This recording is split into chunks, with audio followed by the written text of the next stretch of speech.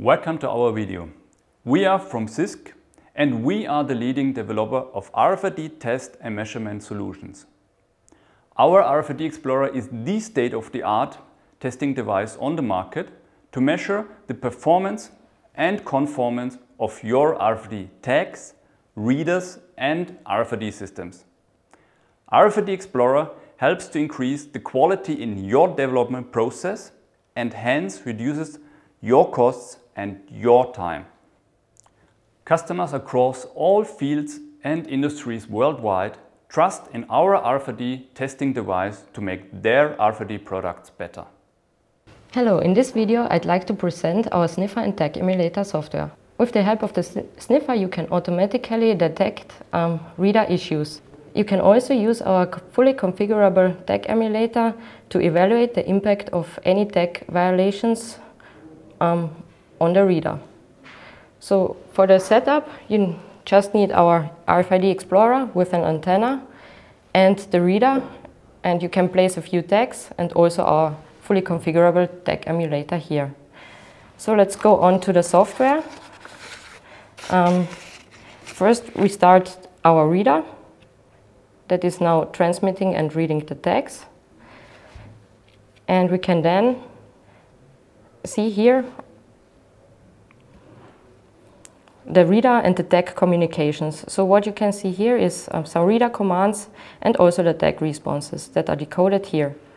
For further details you can easily check the frame info tab, which commands are decoded and further information on these commands. So like the Dari, the Artikel and so on.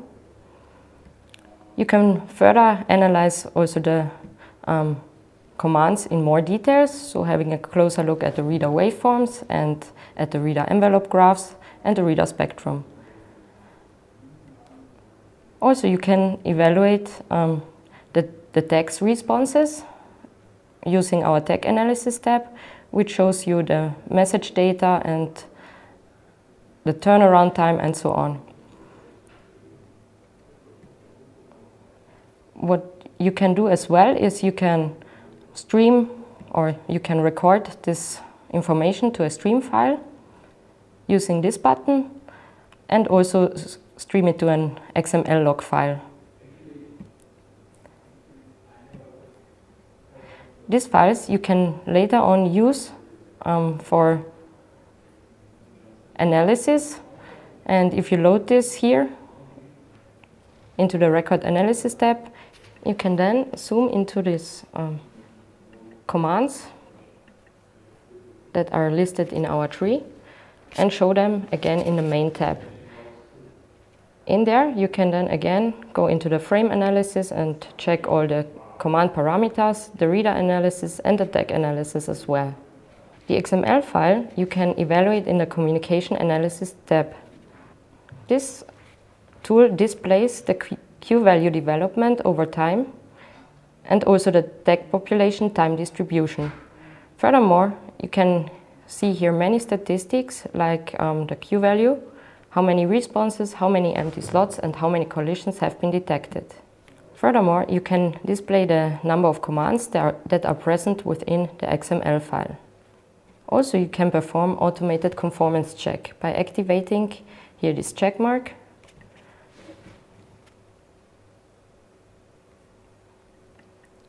Starting the measurement and saving the data to an XML log file. Within a browser, it shows you for each command the necessary conformance information. So here you can see, for example, for the link timing, the T1 and the T3, T2 and the T4 time are measured, and it's shown what's the minimum and the maximum allowed values, and it's shown if it's in range or not. At the end of this file you can also see then a summary, which tells you if your reader is for all commands that have been measured within the specified ranges. Furthermore, we also have the possibility to use our tag emulator and to emulate several tags. We simply activate here our tag emulator and can then see the communication with this. We can configure the tag emulator and give it different T1 offsets, use multiple tags, for example, or also activate the sequence mode.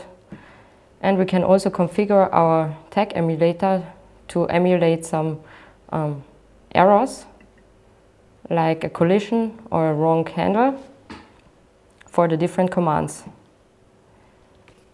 Furthermore, we can configure the memory of our tag emulator.